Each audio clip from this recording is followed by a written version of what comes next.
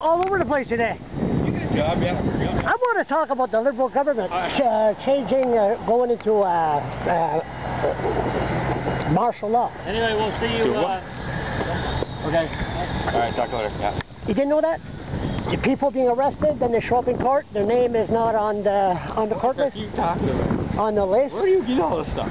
Oh no, I'm a blogger. I do some investigation. I was charged yesterday. I went in court, and they arrest you. Then you don't have the right to a lawyer. No comments, Wally.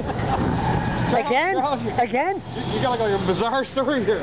Oh, I know. No. I mean, it's sort of like you go to court, then they take it takes a lifetime to charge you with.